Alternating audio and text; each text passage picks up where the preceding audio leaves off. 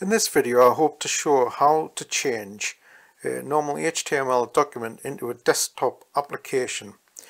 So here we start off with the Coffee Cup HTML editor, as we can see there, and I've already got an HTML document which is called Clock HTML, which is an application, a JavaScript application with style sheets and HTML normal. And this is basically a HTML website I'm working on. But I was just wanting to show that is it possible to be able to do desktop applications with JavaScript. Even among the website community, it's sometimes not recognized in that function. It's just usually for a browser script language. But in this one here, we've got the Clock HTML at the top there, as we'll see, and this is just your normal HTML document. If you go down, it's got a little bit of JavaScript in this, and we're working on a clock, as I was for the website I was doing. So what that's, as any of you will see who are interested in this type of thing will see, well, that's just a normal HTML document. When I go to Tools and test with the default browser, which mine is Google Chrome, and you'll see something like this. So this is the program I'm working on. The rest of the document is just your normal type of HTML thing that you'll see, just your normal website type of thing. So what we do is we put the that back up, and we try to change this clock into a desktop application. So what I've done, I've actually stripped this down. I've taken out the menu system and that type of thing, and basically this is what it looks like if I go again to Tools and test with default browser again in Chrome. Now this is what it looks like. Most of the CSS has been changed, so it's all the menus being taken off, and basically what we're left with is just something called the time and date, which is my clock that I'm working on. This here is basically it. So as you can see, the time and date is Saturday, February 15th, 2014 at 13:45, and the seconds are going by there. So we'll come on to there, we'll go back into our program, and it's still clock2.html. We're saving this one because the clock one normal, because I want that.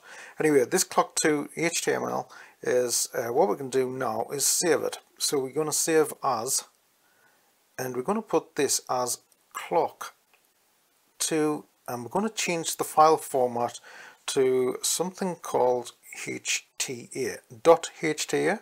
So .hta. So what that means is a hypertext application. Now it becomes a hypertext application. Save, and we want to download that if I can. Clock to desktop. I'll just take that away, and I want to put that desktop 2, and I've already got this clock folder, and I don't know if this is actually going to work because I haven't tried it, so I'll just put that and make sure it is HTA, and we'll put that in there.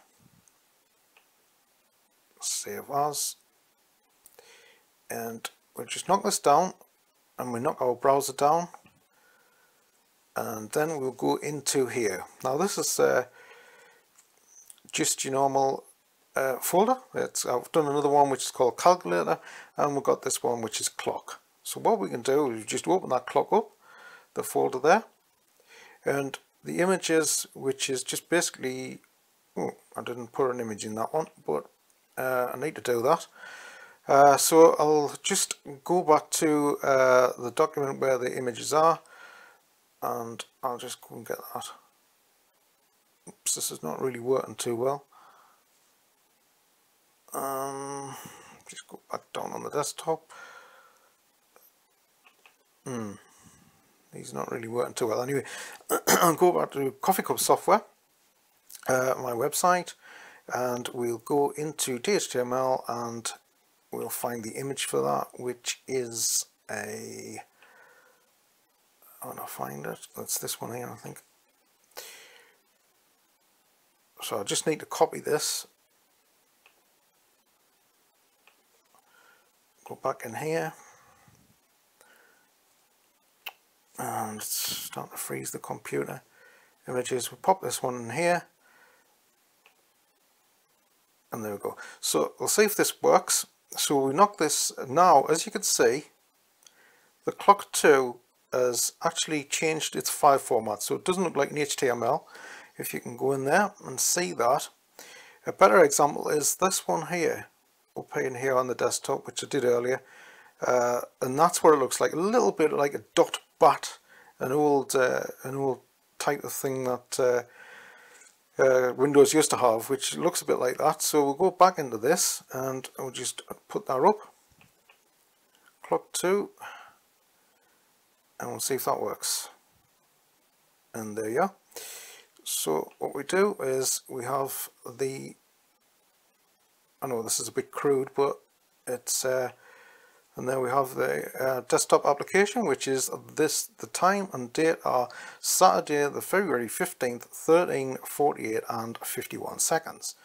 And there you have it. I'm trying to go in there, but it's not. There it is.